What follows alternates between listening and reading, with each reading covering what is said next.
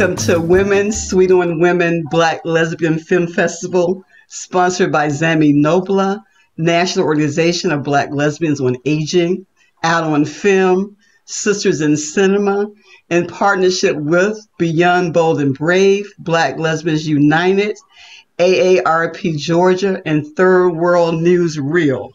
My name is Mary Ann Adams, founder and executive director of ZAMI NOBLA. We are committed to building a base of power for Black lesbians 40 plus, centering service, advocacy, and community engaged research. You can check us out at www.zaminobla.org. I am honored to introduce this talkback, At the Edge of Each Other's Battles, the Vision of Audre Lorde, with filmmaker Dr. Jennifer Abbott and her conversation partner, Dr. Kendra N. Bryant. Dr. Jennifer Abbott was a radio broadcaster for 19 years. She hosted and produced news, features, live talk shows, documentaries, and special programming on public and commercial radio in Connecticut, Philadelphia, and Boston. She was the first woman in Connecticut to host a nightly AM radio talk show, The Jennifer Abbott Show. She is an American feminist, activist, and award-winning media producer. Abbott holds a PhD in intercultural media education and women's studies. As a feminist, activist, and professor, Abbott was part of the dawning of the second wave of feminism in the United States. Her conversation partner, Dr. Kendra N. Bryant, is currently serving as an assistant professor of English at North Carolina A&T State University, where she teaches contemporary grammar and rhetoric and advanced grammar and argumentation, while serving as the department's composition director. In addition to being an English teacher, Bryant is a poet and a painter. Her poem, We Be Theorizing, is published in the afterword to Deborah Plant's The Inside Light, a new critical essays on Zora Neale Hurston, and her poem Confessions, as well as her personal narrative, Gays Are Going to Hell, A Lesbian Teacher Tries to Teach Compassion, appears in Stephanie Allen and Lauren Sherrill's 2016 Solace, Writing, Refuge, and LGBT Women of Color. Additionally, Brian's artwork has been showcased at Tampa Bay's Boba Internet Cafe, FAMU's Foster Tanner Arts Gallery, and Atlanta's West End Performing Arts Center. We are thrilled to have two of Dr. Abbott's films in this year's film festival, The Passionate Pursuits of Angela Bowen, as well as The Edge of Each Other's Battles. This talkback is certain to be illuminating and informative. Dr. Bryant, take it away. Thank you very, very much, Mary Ann. I appreciate the space that you always provide for us. And thank you, Jennifer, for providing film on two very important artists. And so I watched your film a couple of times, 2002's The Edge of Each Other's Battle, The Vision of Audre Lorde. Now I'm going to provide this disclaimer before I pose my questions. I am not a film director, producer, or screenwriter. I don't profess to be an expert in these, nor do I consider myself an Audre Lorde scholar. As a matter of fact, as Socrates notes, all that I know is I know nothing at all. And so it is in that nothingness that I pose these questions, the first few of which will focus on your compositional choices and the remaining regarding Audre Lorde. Okay?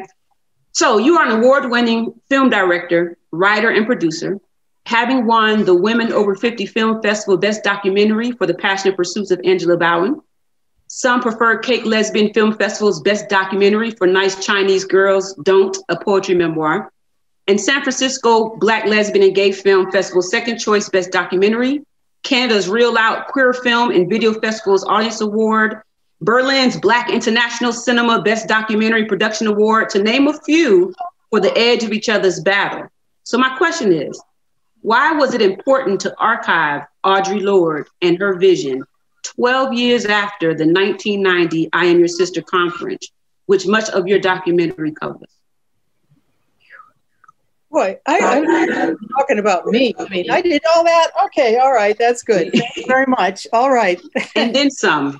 Okay, and then some. Yeah. Well, when you're a political person, and the purpose of whatever it is that you do is to try to make a difference in other people's lives and contribute to a movement. When it gets to awards and things like that, it helps other people to see the thing that you're trying to make, which was whatever it did. In 1990, when Angela Bowen, my partner, who's the picture in there behind me, right? She and Jackie Alexander, another professor, two Black lesbians, met at the International Nairobi Conference on Women. They met there and discovered that they both lived in Cambridge, Massachusetts, lost each other's information, found each other on the streets of Cambridge. And when they did, that sisterhood, that coming together was amazing, because the two of them did conferences that were world and internationally based. One for Simon Coley, who was the Black gay activist who went before the judge in trial, was in jail at the time of Nelson Mandela for being gay, and also a Black activist. They brought together an international group of people for Simon Coley. And that was their first adventure together. And then they did the 1990 conference on which this film was based. The Edge of Each Other's Battles, the vision of Audre Lorde. At the time, I had just started learning how to do video, because I was in radio broadcasting for many, many years. And they were just teaching women, and they were required to teach women in the cable stations, teach people in the community how to use cameras and stuff like that. So I didn't have a lot of experience, but I was able to garner a crew with whatever cameras we could gather and what other people could gather. Not, I didn't hire people. This was all free. We just, I just coordinated it. I directed it. I had people told people what to do.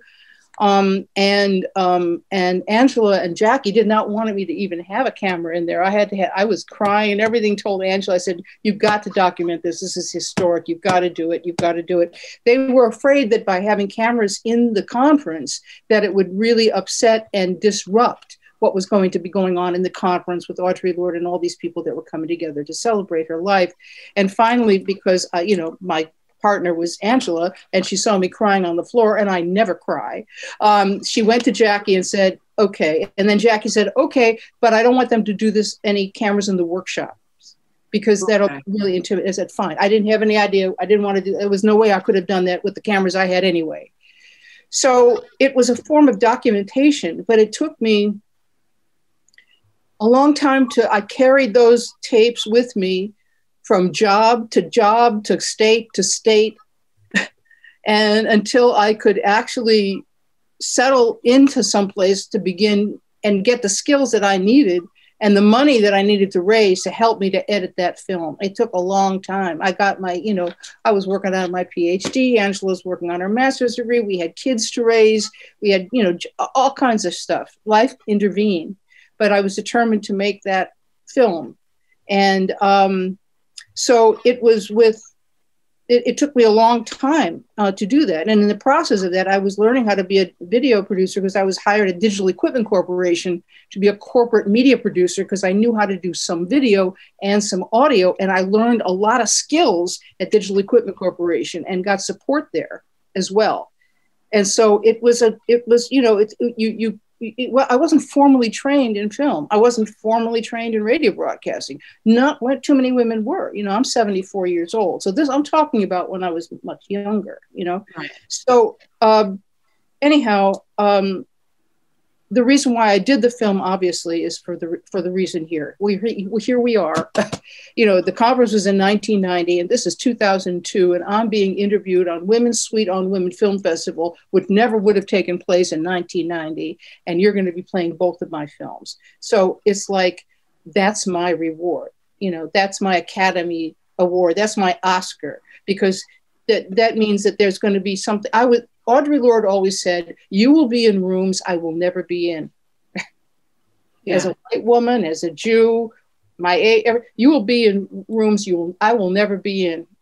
And I took that very seriously. So it was my responsibility and my honor, to work with this material. And it just took me a long time to wrangle it all together because, the quality was, and then I was, so anyhow, there's a lot I can say about making that film. So Audre Lorde says, find your work and do it. Did you know then, when you were crying on the floor to bring those cameras in, that you were doing your work? Yes, I did. How did you know? So those of us who have read about Audre Lorde, we do know that Audre Lorde was dying of cancer. She died 2 years later, having battled cancer for 12 years. Did you know that conference would have been so important to you? Yes. You did. How did you know? Well, I had started out as a feminist in 1969. So it was before I met Angela. 10 years before I met Angela, I was already doing stuff. I was a singer in the New Haven Women's Liberation Rock Band. I knew that whatever I started in radio because there weren't any women on radio. I already knew that whatever we did, it was better than nothing because nothing was there for us. Okay. So I knew how to take myself seriously in terms of whatever contribution I could make. I mean, I was in New Haven, Connecticut. Katie Warbeck and other people were working on abortion stuff at Yale University. The first women had been entered into Yale University. It was like whatever we did was better than what was there. So it didn't make any difference if it was bad or whatever. It was something. At least it was something. So I knew as a media person, I had already been a media person. I loved radio. I had been producing documentary and all that kind of stuff in radio. I knew that this was historic. I already had that responsibility as a media person. I was a broadcaster. I really was a producer. So I was just, even though I had new skills and I wasn't that confident in my skills, I knew the importance of documenting it for the future. That was absolutely, we didn't have legacies of feminism, of lesbianism, of Black activism, so much history we did not have when we started to do that movement in 1969. We certainly didn't learn about people, in school. We were absent all that history and we were just digging it up ourselves, right? So I knew the importance of leaving a footprint, that and making one, even if the sand was going to cover it all up, we had a responsibility to try to make that footprint in the sand. So I knew that. Right. So Audre Lorde talks about being afraid. Were you afraid? She talks about pushing through that fear. You're right. Anyway. You always said and Angela always said that she was really not courageous. Right. When Angela did her research.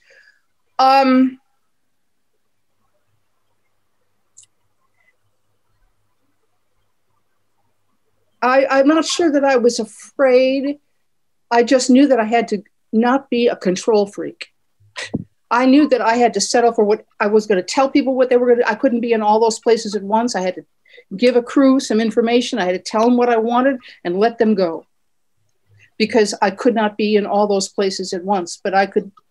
So I had to, like I said, I just kind of I had to trust myself enough to know that I knew enough to at least get something. Like I said, whatever it was going to be better than nothing. Right. So were you the one were you behind the camera with the interviews? Oh, all the interviews that were done. I had conducted all those interviews. I mean, I had arranged for all those interviews. Like when the one that takes place with Jackie Alexander and Audre Lorde, and the one that takes place between Barbara Smith and Audre Lorde. It was important for me. I knew as a white woman, I wasn't the one to be interviewing them. There had to be conversations between Black women about whatever it was. So I arranged for that. I was behind the camera sometimes. I had arranged for people to be behind the camera if I could afford it and to pay for it.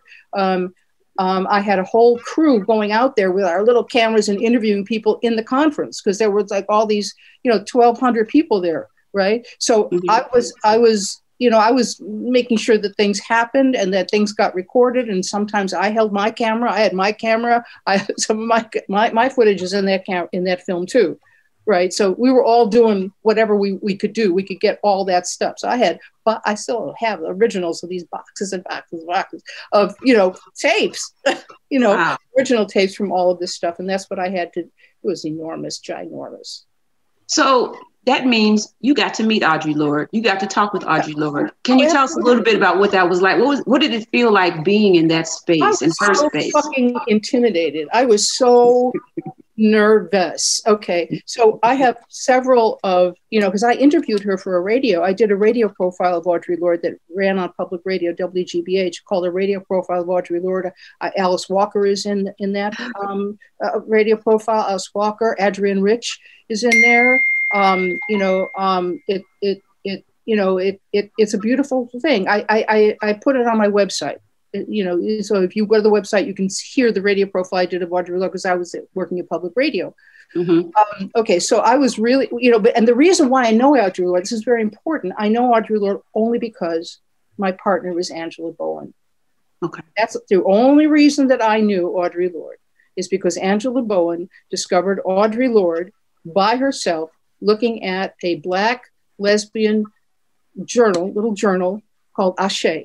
I think I pronounced it correctly. Okay. And Audre Lorde appeared in there. And it was because she discovered Audre Lorde that she knew, as a woman in her early 40s or late 30s, I don't know when she discovered it, that she had the right to live her life as a Black lesbian, when before that, she did not know that she had the right to be able to go out there and lead the life that she had created and establish the importance that she had in the Black community. It was because she read Audre Lorde. And from that moment on, it was her mission. It was her mission to find out about Audre Lorde. She went and met Audre Lorde. Audre Lorde gave her a card at a reading. She was the only other Black woman in that reading when Audre Lorde was there. And Audre Lorde said, if you ever need to call me, call me. And she never called Audre Lorde, but she had that card in her pocket and helped her to leave the life that she had established, but needed to live the life that she wanted to live as a Black lesbian and a feminist, and to be part of the army for Audre Lorde. So I'm going to jump around now in my questions. So I have two. One is going to be about Alice Walker, but I'm going to hold that question to talk about Audre Lorde's visibility or lack thereof. And so your partner discovered Audre Lorde, what was that, in the 70s? What are we thinking? In the 70s, because I think it was out there in 76, 77 or something like that. I didn't meet Angie until 1979. So she already discovered Audre Lorde by herself in her room, late at night after the kids were asleep, the husbands, everything, boom. Well, here we are, 2020. I teach at a historically Black college university, and I have grad students who have never heard of Audre Lorde. I am currently studying again in a women's and gender studies course at UNCG in their women's and genders program, and women's and gender studies program. And Audre Lorde is often a footnote, if mentioned at all. Okay. I took a feminist theory course. Audre Lorde was a footnote in that class.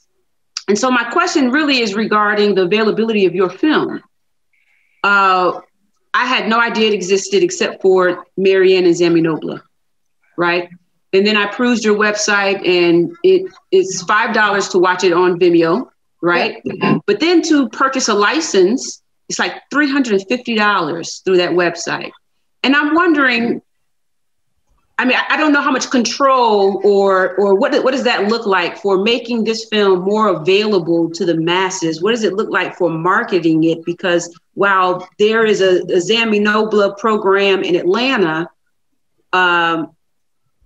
where is our information on Audre Lorde on a larger scale? When you have a sister having discovered her in 79 and Audre Lorde still in that discoverable in 2020.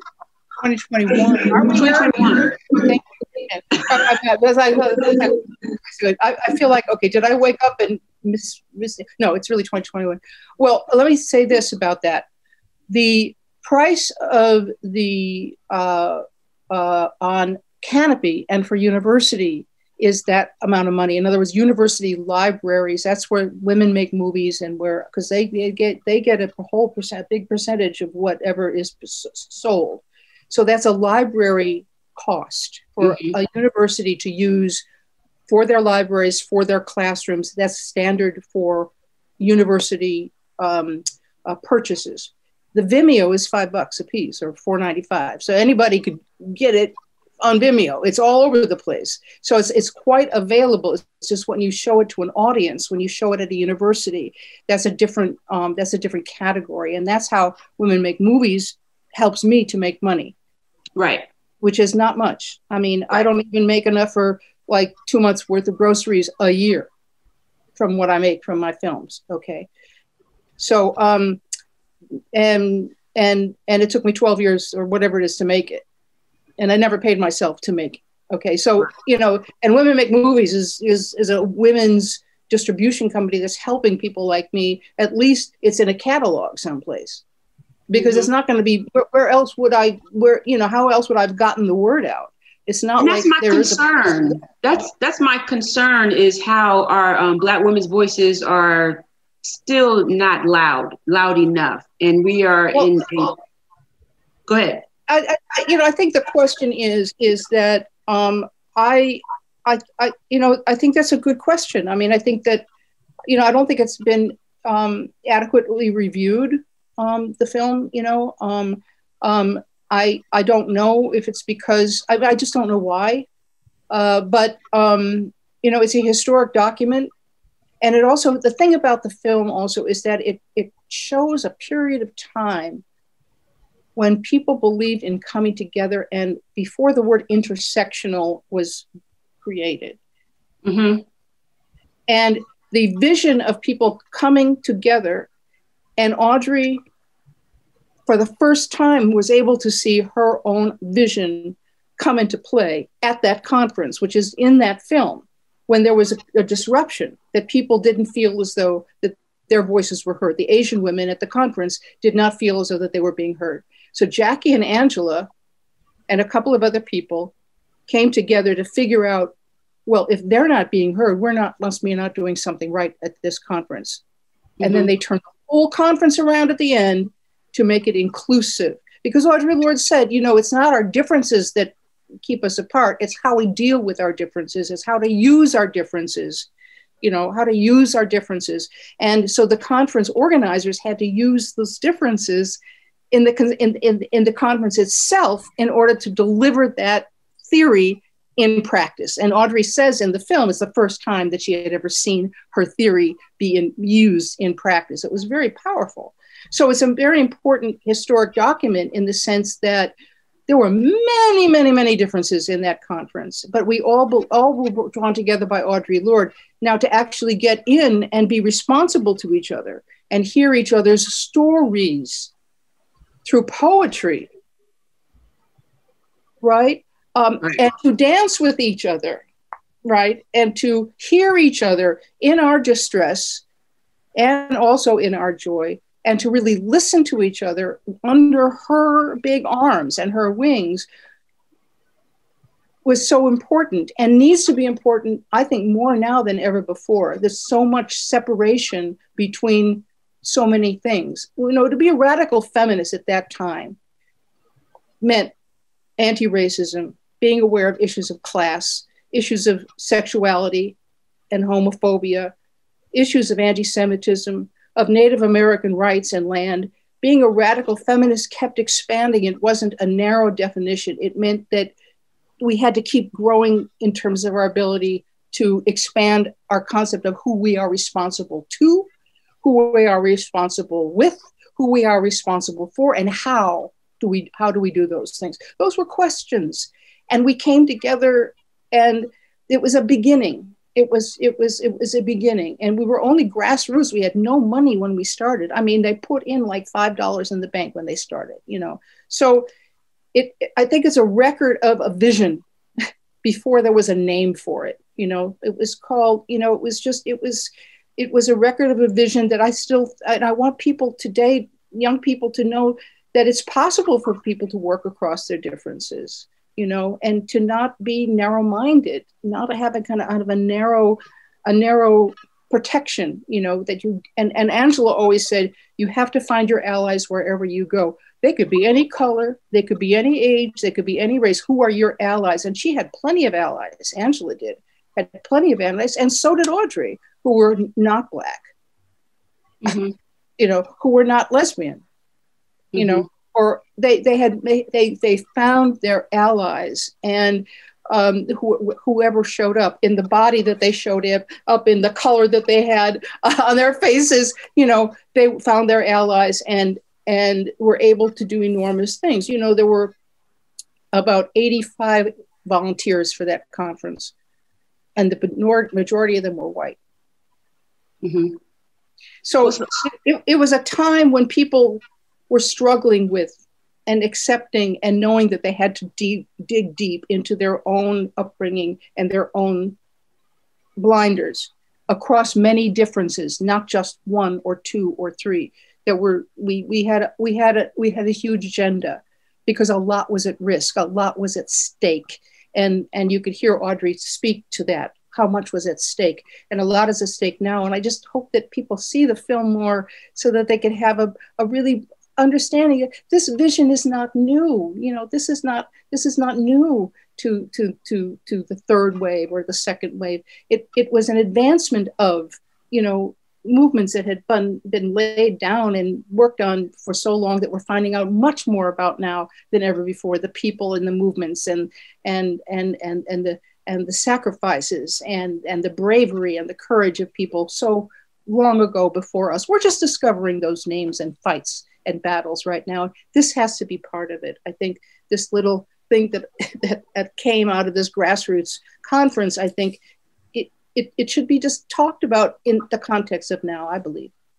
Okay, so I have a couple of questions. I'm gonna try to stay focused. So I'm gonna go back to Alice Walker, since you mentioned allies and we've been talking about feminism. Was Audre Lorde and Alice Walker allies? And I'm thinking about the phrase or the theory womanism.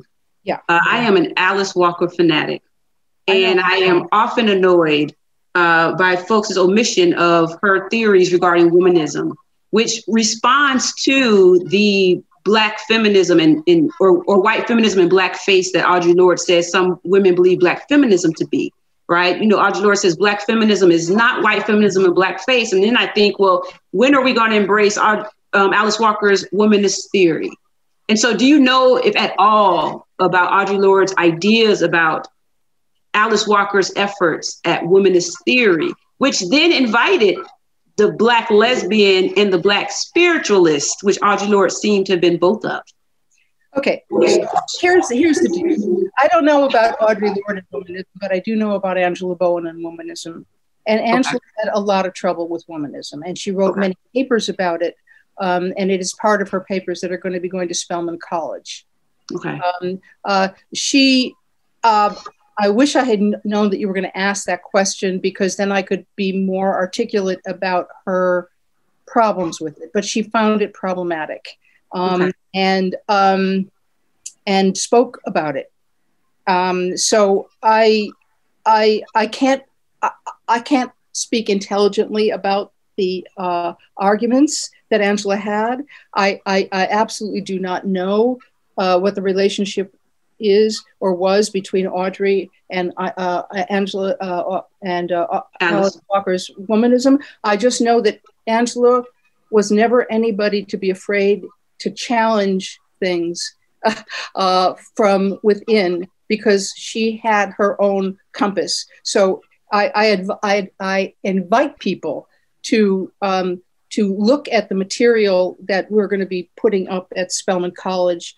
And if you want to, I'll be happy to share some of those papers with you. Very much so. Excellent on womanism, so you can see what her arguments were and how they hold up for today. I mean, as a scholar of womanism, I think it would be, important for you to see another scholar's view on the subject, who was clearly a Black woman and feminist and a lesbian. So that would be exciting to me if I could share those materials with you to understand that. But I'm not the scholar on that subject. Okay, I receive it, and I look forward to it. And so my other question, I was thinking about this question as you were using the terms Audre Lorde's vision and her theory. And there's a part in the documentary where Calvin Hurton is talking about the terms ideology, theory, philosophy. And so he was saying that to study Audre Lorde would be to study philosophy. And I was wondering, why didn't you name your film The Philosophy of Audre Lorde versus the Vision? Oh, well, maybe because I'm not that esoteric or a scholar. I don't want to get that all flighty. Do I really know what philosophy is? So I think that it was the reason why it was vision. I think it was because it helped me with a vision. It helped me to expand my own vision of that she and Angela shared that vision. You know, this broad international vision of this coalition, this recognition of difference, this use of grassroots and community, you know, and across race and inclusive of race and across class and inclusive, all of those things. They had that vision together. So it was a vision of Audre Lorde that was shared by the women who helped to form that conference, both Jackie Alexander and Angela Bowen. And that has influenced me. I mean, you know, I was raised in a fairly narrow construct. I'm Jewish. So certainly I was aware of, you know, my people being turned into lampshades, you know, and I mean, that was something that I grew up with. And, you know, so I understood that, but that didn't mean that I had a race and anti-racist perspective, because there was racism within my family. Mm-hmm. You know, so I grew up with a lot of narrowness. You know, I grew up with a narrowness about class. I had a lot of work to do on myself. And it was Audre Lorde and Angela Bowen who lived the philosophy. They lived the philosophy and they had a vision. So right. I think that's why I did it, but I love the question. Okay, and so I'm going to ask you another question similar to the idea of being esoteric. Audre Lorde was talking about MLA when talking with Barbara Smith, right? And MLA being the Modern Language Association, which is still pretty hardy-toddy, right? I was surprised to hear that Audre Lorde was part of the Black Arts Movement. Oh, wow. And my first question was, where is she in the Black Arts Movement that seems to be dominated by voices of Amiri Baraka and Nikki Giovanni? Was Audre Lorde more esoteric than she realized? She was a lesbian. Nikki might be. You really don't have to go any further than that. You know, the respectability politics got in the way. It was really, homophobia was really, really rampant. And I'm trying to think of the poet with all the braids. Sonia Sanchez? Yes. Even Sonia, realized, her homophobia during those years.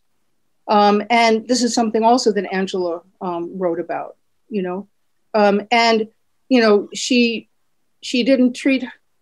admitted that she didn't do well with art in that realm. It was a very narrow construct about sexuality, that it didn't count, that feminism was not something that was part of the fight. It was a nationalistic perspective. It was male. And Beverly Guy Sheftel talks about this in the film. It was just to go outside of that means that she, and in my film about Angela, when she goes on, the Black show, I can't remember the one that's on the Black show. I can't remember. It's on anyhow, she talks about the narrator, moderator asks, what's it like to have Black religious organizations be homophobic? You think that Black religious organizations are more homophobic than other places? And she said, it's and what her answer was, I'm screwing this up, but her answer basically was, there's so much stuff that happens to Black people in this world, and to have your own people, to disregard you, to hate you, to exclude you is even more painful. And she said that on national television. Mm-hmm. Okay, so you can imagine for Audre experiencing that kind of being an outsider. I mean, that was what she was. She was a sister outsider. Where do you think she got that title from? She was a sister and she was an outsider, for the very reason that you're saying, that within the Black arts movement, who is recognized, right, who's legitimate. Right. And I still think that there's work to be done. You know, Cheryl Clark, Jewel Gomez, all these Black lesbians and feminists who are definitely part of a Black arts movement. Where does that definition get expanded? How does that get inclusive? How does that get recognized and, you know, and acknowledged? So there's still a lot of work to do. You know, it's starting to open up, obviously, but reluctantly, NAACP even, you know. So, you know, we're talking about a time period when gender and sexuality was really not seen as part of the struggle, both politically and artistically. Right. And, you know, so now I'm about to move to this next question, which I know some people will be like, what the hell, Kendra? But I have to ask it because I'm being honest with myself. You provide viewers clips of several poets who performed at the I Am Your Sister conference, and rightly so, because Lorde considered herself a poet and believed, as noted in her 1977, poetry is not a luxury. It is through poetry that we give name to those ideas which are, until the poem, nameless and formless, about to be birthed, but already felt. However, I felt a way when the first poem was a calling out, almost a lambasting of Miami's 2 Live crew and Compton's NWA, an acronym for niggas with attitudes. I'm born in Miami in 1979. The same year, Arthur McDuffie, the Black motorist, was murdered by Miami-Dade police, and they were acquitted, thus leading to the 1980 Miami riots. So I cringe at this thought of censoring and or silencing Black male rappers who often speak out against social injustices. And so I do understand the conundrum we find ourselves in when Black men objectify and commodify Black women, but there's just an itch I can't scratch regarding the viewer's invitation to the poetry readings beginning with a poem deriding Black male rappers. And so I wanted to know, what was your intentions, if any, with including that particular poem first? Well, I think that I chose that poem because it was so, she was crying and scared and shaking as she was telling you that poem. Okay. She was. So she knew, because there were men in that audience. This was not an all women's audience. This was a woman of men, women, and young people as well. So her daring to speak out about the sexism, about the pain of having violent language to a sister. Who was saying that at the time? Who was even talking about that at the time? So she was hurt. She was scared to say it. She was having to talk out about her brothers, but she had to because she had been violated herself. She was a sexual abuse victim. She wasn't telling anybody to not love the rappers or like the rappers. She was telling them, I'm here. Look at me. Look who you're talking about. She was trying to, I wish that could have been a poem that they could have heard. Instead, it was a conference of 1,200 people who were progressives.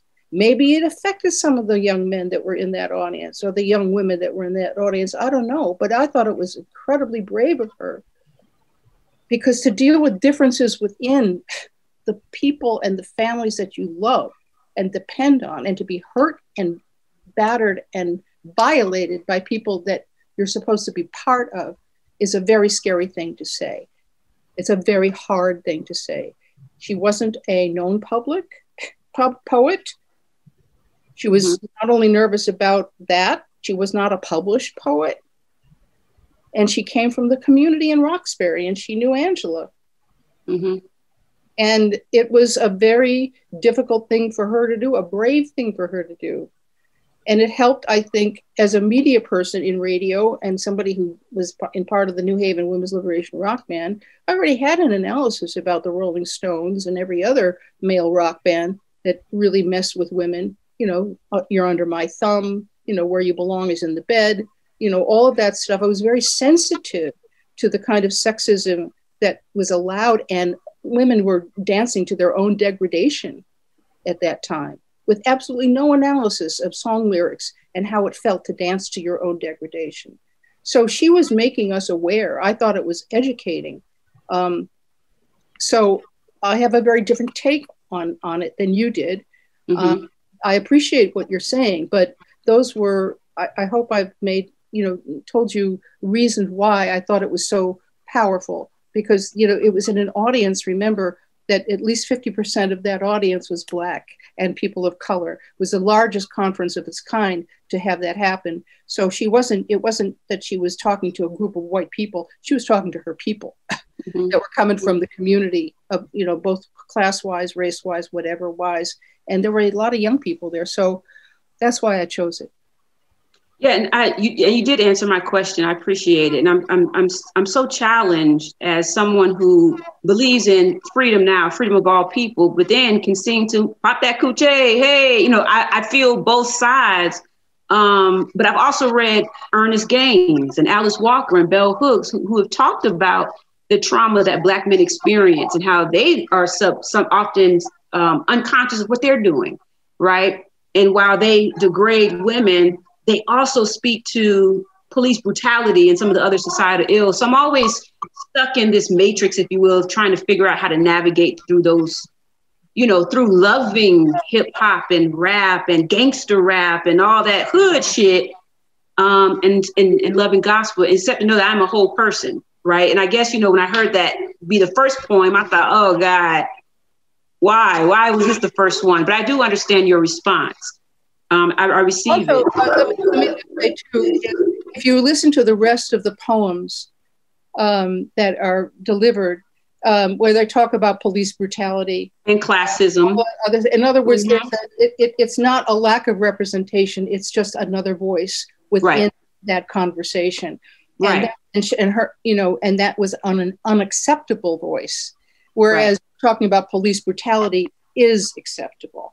And so, it was all about that kind of rubbing and speaking and not allowing the silences to keep us silent. And those silences can be fucking deadly, excuse my expression. Right. No, you're right. And it is the rubbing. And it reminds me of Audre Lorde's uses of erotica, where you have to have these challenges, and it's almost in those violent spaces that we can find peace, that we can find an answer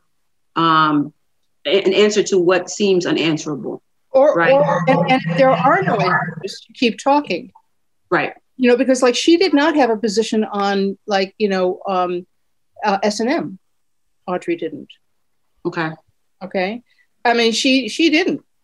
Right. So we don't have all the answers. And there were a lot of people during that time period who were into lesbians, who were into leather or whatever that other stuff was. And it was like, they were the enemy. It wasn't a conversation. It was just like, they're the enemy. So, and if anybody were to ask me, what would you do differently? Or what would you tell people now about movement building that you learned from when you were in a movement? I would just say that we cut off each other with our differences. And it makes us fucking weaker. Well, so then do you see that happening within the Black Lives Matter movement? That's not for me to say. Okay. I am a supporter. I am a cheerer from behind, right? But I don't know those insides. I don't know what those questions are. I just put it out there to say, wherever that is happening, it's a question. It's important. It's certainly happening within lesbian trans stuff, not all trans stuff, but people who are criticizing that make the word of radical feminists or radical lesbian feminists a bad word because, and then they beat up and there's violence. How do you have a conversation when there's violence and violent words thrown at each other? They're not the only ones. They're not the first ones. This has happened historically. It is dangerous at this point. And who talks about this too is Angela Davis. Angela Davis talks about these kinds of how we weaken each other by not having those conversations, and about the kind of vicious attacks because we're different from each other. And if we can't deal with differences within our movement, then how do you deal with it? You try to deal with differences in your own homes, let alone a larger community. So I think that notion of differences and how we talk to each other and how we are to each other is as critical now as it was then, and perhaps even more so in this very difficult time that we're in. God, I feel like I'm preaching. It's all good, and I would dare to say that anytime we're talking about social justices or injustices, a sermon is in order. I have another question that you might not be able to answer, but I feel like maybe our viewers will be at some point, and I'm going to pose it since you were talking about terms and language. We know that ZAMI is a pejorative, right, that described Caribbean lesbian women, right, and Audre Lorde reclaimed that name, right. She said, ZAMI, a new spelling of my name. Queer has also been reclaimed and repurposed.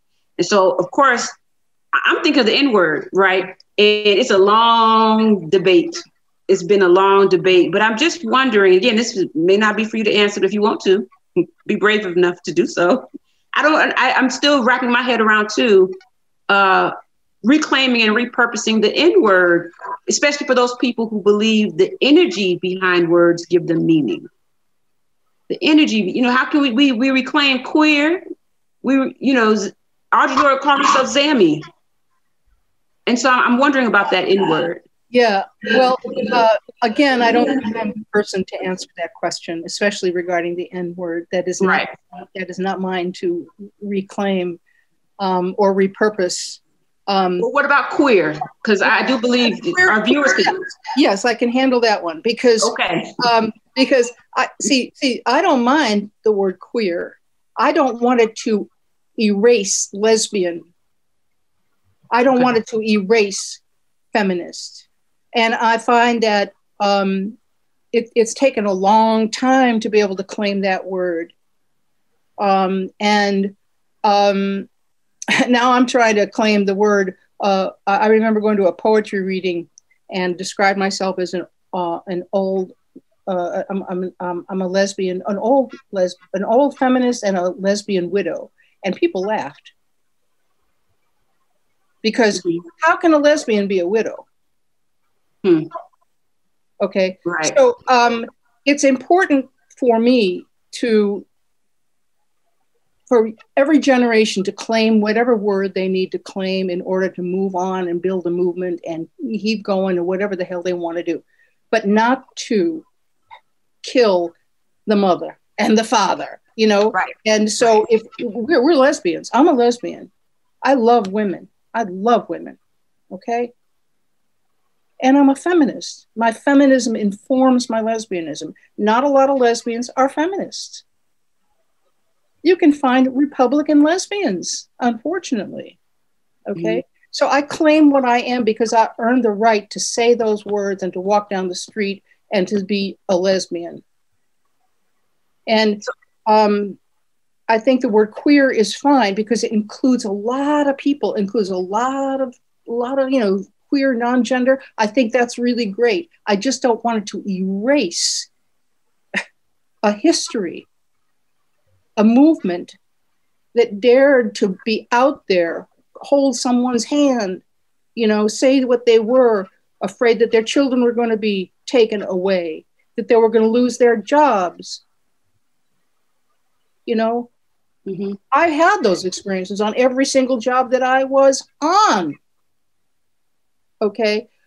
And queer is more inclusive, but Lord lesbian, to have it be a word that people are saying in a negative way without pride is very painful to me.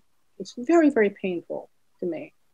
So I don't mind. People have to claim the words in their generations to keep them going, to make them what they want to be in their visions of but don't kill off the mother and the father, Right. And there's a lot of gay guys who can't stand that word queer. It's so painful for them. and at least to appreciate that history, to understand, which is like the N word. Mm-hmm. In other words, it's complicated.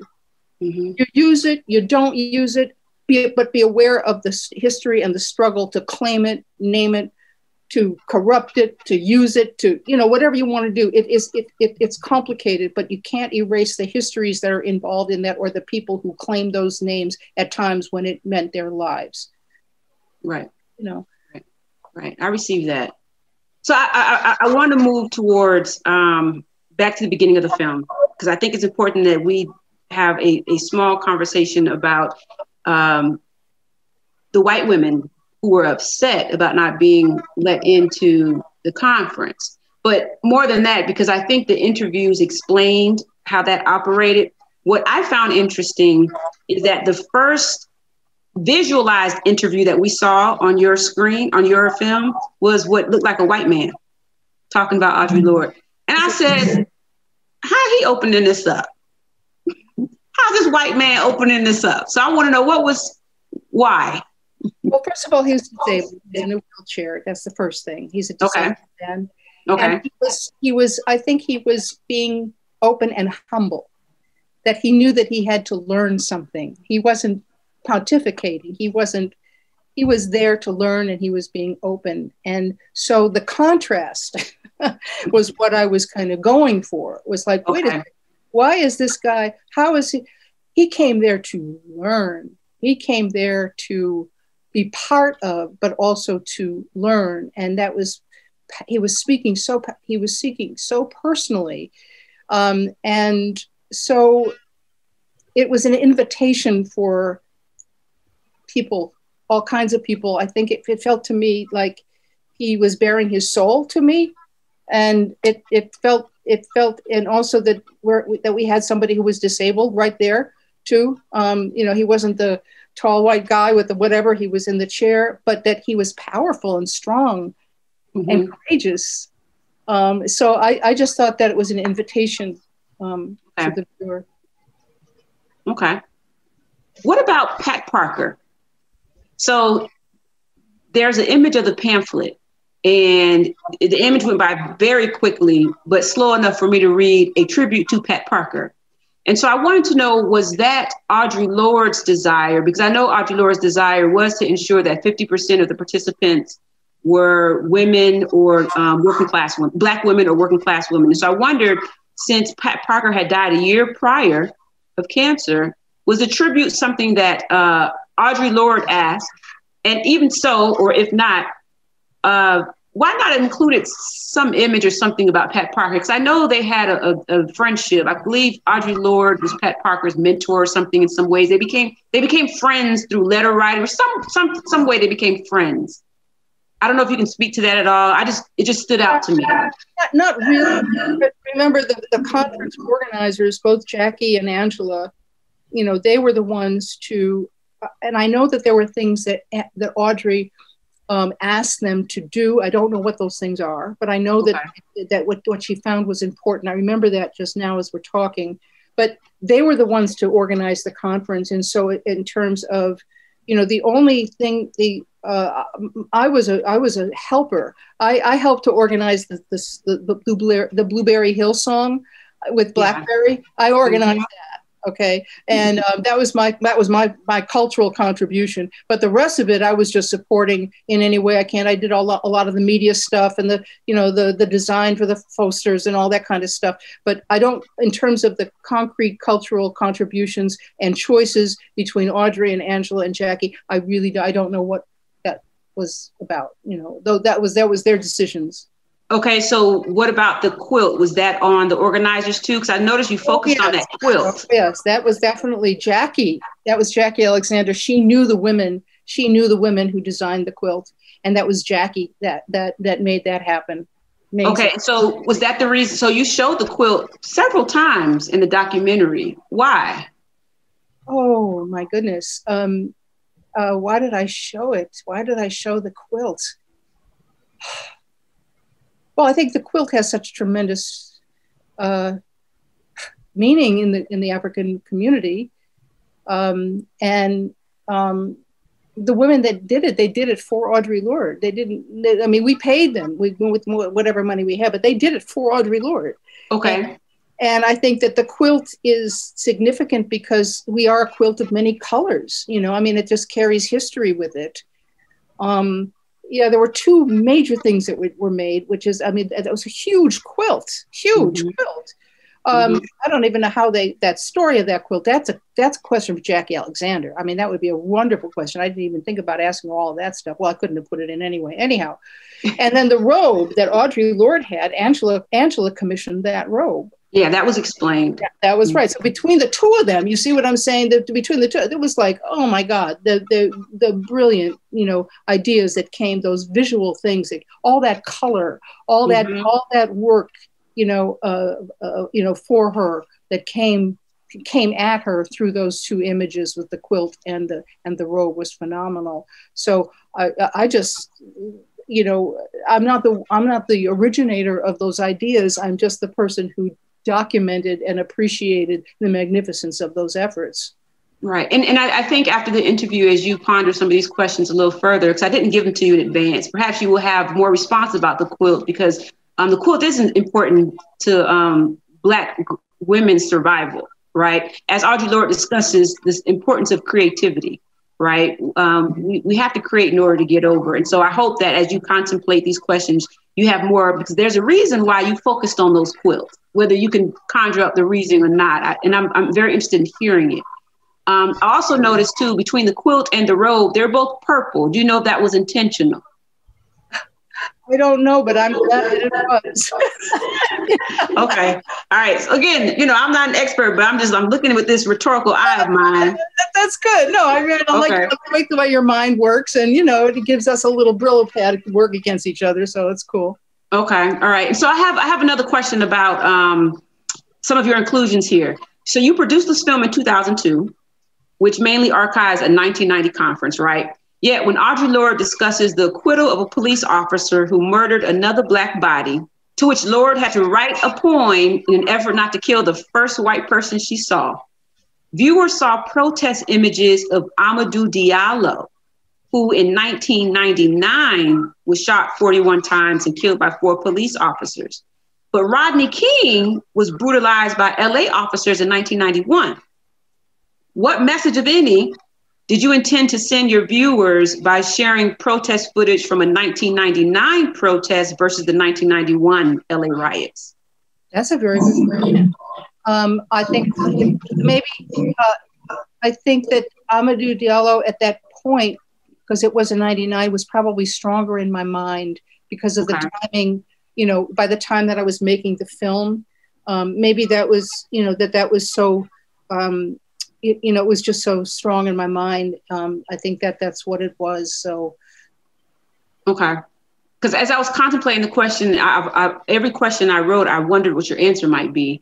And I thought your answer might be that it expresses how the beat went on. Here you have Audre Lorde, 1990, saying, you know, I need to write this poem because this man was acquitted. And then we got all the way to 1999, 7 years after her passing. And this brother was shot 41 times. The beat goes on. Right. Here we are in 2021. The beat goes on. Yeah, right. Well, yes. Yeah.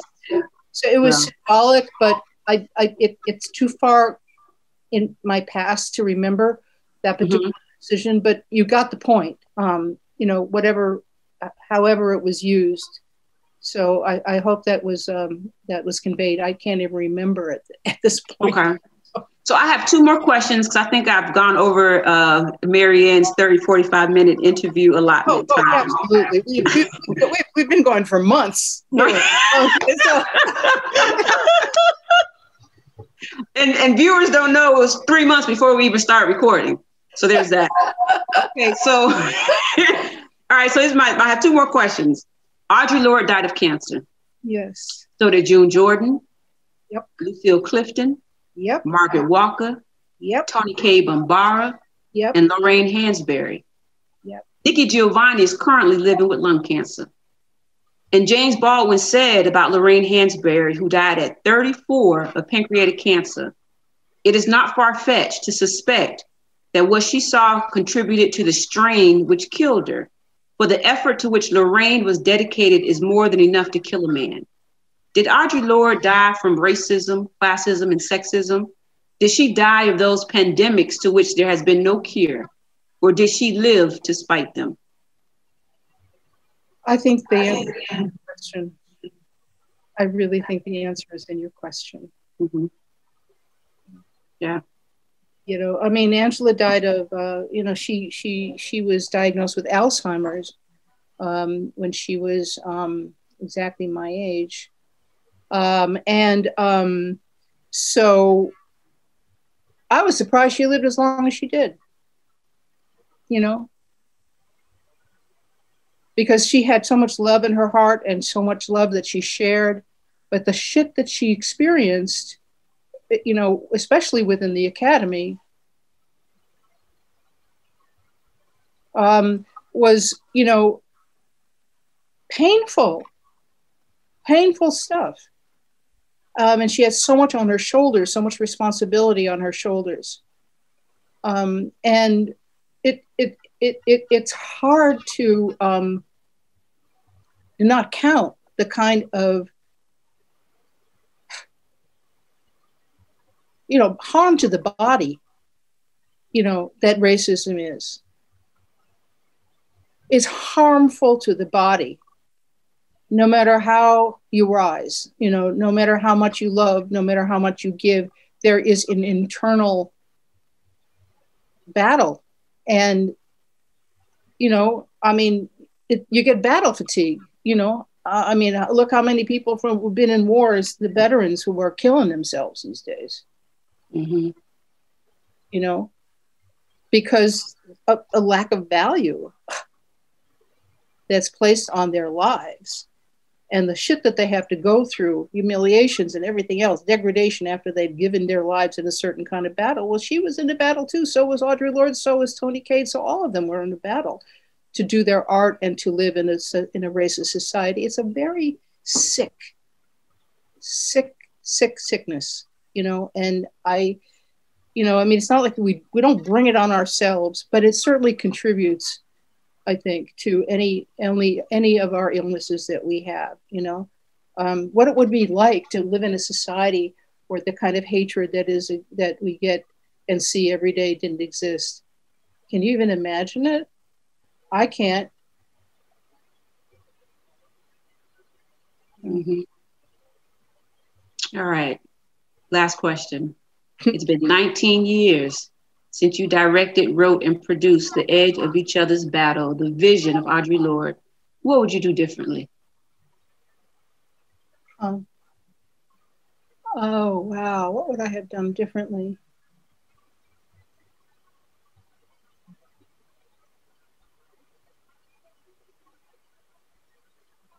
Well, I would have liked to have had better cameras.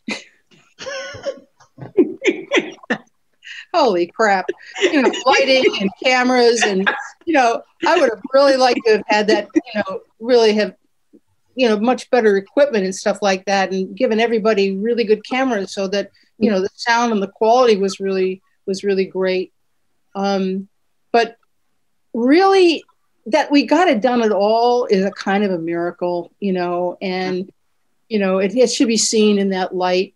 You know, this grassroots organization with no money, none, people borrowing cameras and lights, and whoever was there to volunteer, who may have had, you know, 2 weeks experience, some had 1 year experience. I mean, you know, it's a miracle that it exists. And mm-hmm. So I have to say that, and I love Jean Weisinger's photos. Thank God for Jean Weisinger, because she took these magnificent photos. And there were other people who took great photos. But it was that Jean Weisinger photo that we have of her with her arms up in the air from mm-hmm. that conference. That's Jean Weisinger's photos. She was there. Mm-hmm. And she took those photos. So, you know, it's a miracle to me that thing exists. And I really can't second guess myself, because I did the best I could, you know, with the information I had, and, you know, with the skills that I had, and the no money that I had, you know. Mm-hmm. So it's like, honey, I'm glad it's here. And so am I, to be able to see that it's being played now, you know, in 2021 and being interviewed by this young Professor Kendra Bryant, who's got a lot of questions and curiosity. It's a thrill for me. It's a total, absolute Valentine gift for me. It really is. It really is. I'm just so grateful that you think so much of the film, to think about the questions, and to have me standing in front of you and sharing, you know, some of what I've been able to live, you know. Well, absolutely. And have, you know. And Toni Morrison tells us in Beloved, it is a thing not to be passed on. And trust me when I say, as a teacher at North Carolina A&T, my students will see your documentary. They will know Audre Lorde. And I am pretty sure that Audre Lorde will agree with what you said earlier, that you found your job and you did it. You found your work and you did it, and you did it well. And we all appreciate you, and I appreciate you. And I just hope that as I train the next generation of scholars, they continue to pass on your genius as well as Audre Lorde's and yours, Marianne. So I thank you both for this opportunity to share this space. L'chaim. L'chaim. Cheers. Thank you very much. Really.